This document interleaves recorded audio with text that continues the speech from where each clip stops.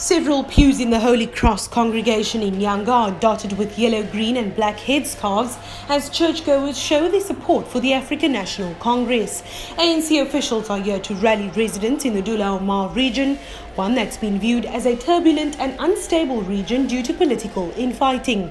Reverend Ernest Motochane laid hands on ANC Secretary General Gwede Mantashe, asking that the ANC do what is right to take the community forward.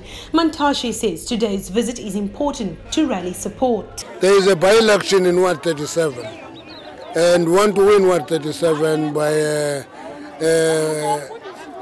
vast majority. And that's why we're doing everything to reach out for the people where they are and actually talk to them about the by-elections. The church is not less important when you do that work, because the church is where people assemble and you talk to them there.